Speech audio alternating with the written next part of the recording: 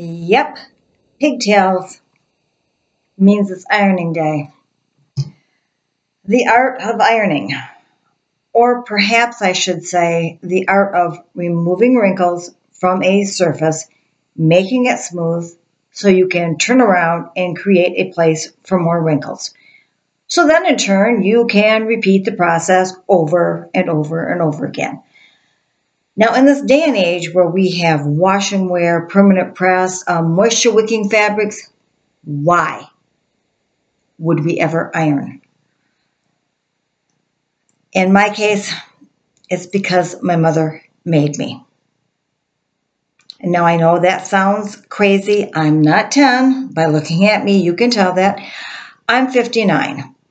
And in 1957, I was born to a woman who was a product of her time.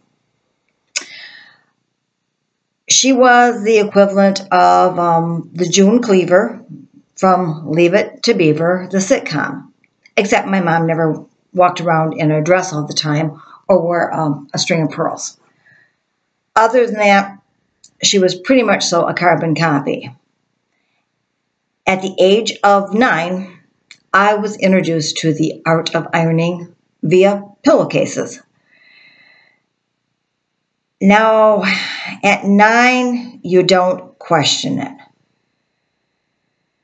Add 50 years, fast forward, and I'm going, why did I iron the sack that our families, the family put their pillows in?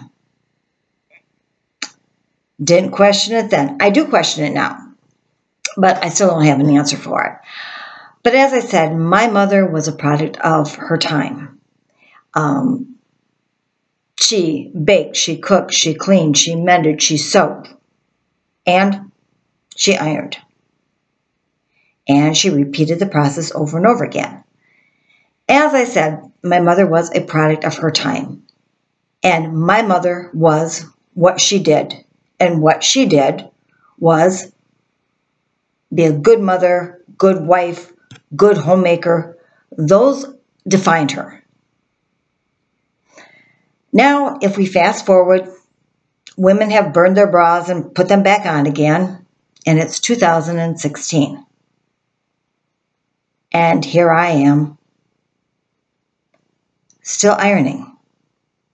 Now, I have turned in my baking pans.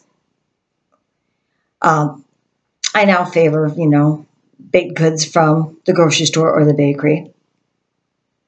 I have thrown away my frying pan and do takeout. But I have not managed to get rid of this. Though I don't do pillowcases anymore. I have evolved that way. What's my problem? Is that my mother is up here. A little piece of her is ingrained in that part of my brain, wrapped around my cortex, that says, the collar would look much nicer and lay smoother if you just pressed it. And there's that little voice that says, as I walk out the door, you're really going to walk out the door looking that way? What will people think? So what do? You turn around and you double check to make sure you're wrinkle free. My mother, bless her heart, wonderful woman, and taught me many, many things. I think her knuckles probably bled because she bleached my shoelaces, because you didn't replace them like we do now. She bleached my shoelaces. She polished my shoes. She had barrettes in my hair at all times. And my clothes were pressed. So, where does this leave me?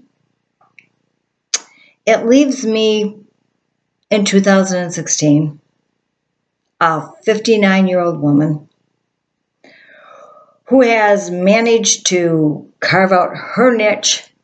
I'm my own person. I'm not defined by the generations of the past, but I am still under the influence of this gadget, this thing that says we must iron, and we must iron some more. Before I die, I am going to kick this habit. I really am. Or I'll die trying.